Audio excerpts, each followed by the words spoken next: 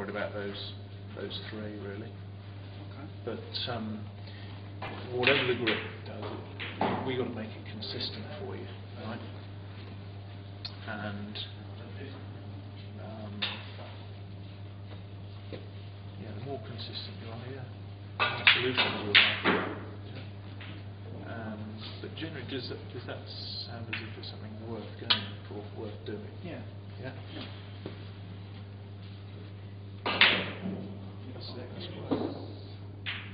It's still only very lightly contacting the cue, but you can feel what the cue is doing a bit more sensitively, I think.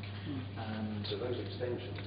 just that slight reduction in speed of the cueing gave a slight increase of awareness and control, and I felt your fingers were much more able to stay where they wanted to, where the cue was just very slightly slower, a bit more controlled, very slightly slower. It's not the speed we're after, it's the control, isn't it? Yeah. You can't pick any cue action in history.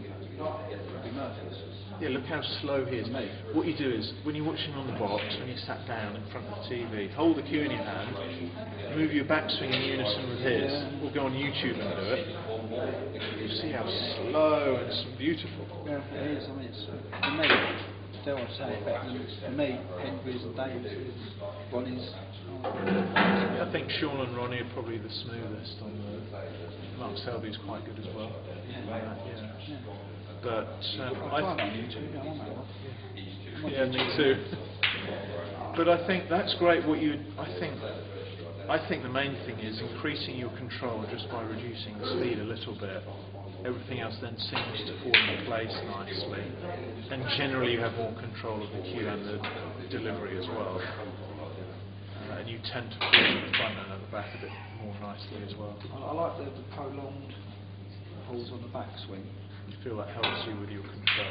Yeah, I mean, and in that time, I've looked at the cue maybe twice, and the object ball twice, before concentrating on the point of contact on the object ball. So that split second, I've sort of gone in my eyes twice, 4 times up and down, or delivering it. So I do find that important. And whatever you do, it should be consistent, as we say, as we keep saying, and that makes it less variables. So I'll try and get out of the habit of different grips. Absolutely, without question. Because all the boys on the TV have same grip for all the different shots. Okay. Thank you very much. Welcome. It's been a pleasure. Absolutely. Yeah. Thank you. Excellent. The chalk, it means your right eye has selected the finger to cover the chalk. And then likewise they'll say, okay, do the same with the left finger, and okay, still the right eye.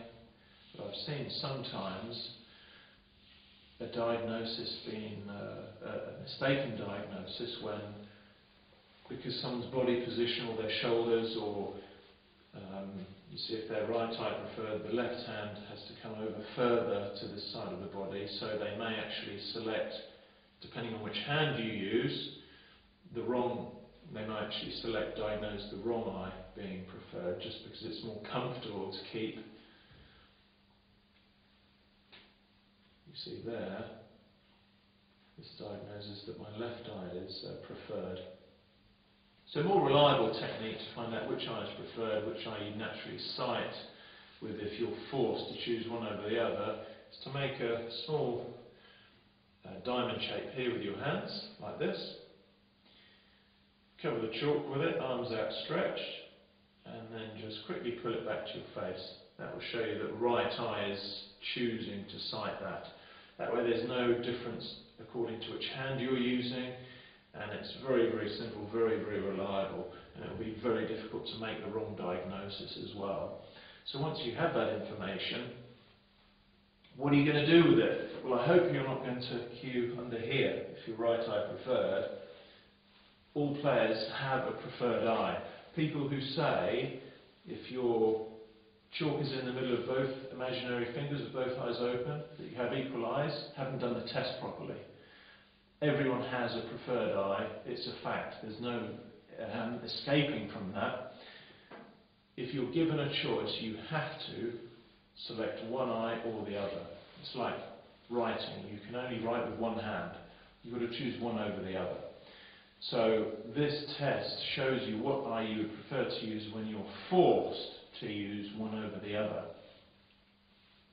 And obviously with this one you can't go into the middle here, and you can't go to both eyes either, otherwise that would be cheating. That would be like diving with a diving mask. So what you need to do is go by where you can see the ball more easily when you're on the shot, and that's usually with the cue more or less in the centre of the chin. Maybe slightly one side or the other. If you watch Ronnie O'Sullivan or Stephen Hendry, they're slightly to one side of the chin with the cue. But most players are more or less here, and their eyes can adapt usually to their exact head position, because of course head position is a factor that governs the ultimate sighting position of the shoulders, head, body and eyes over the cue and through the cue ball. Okay.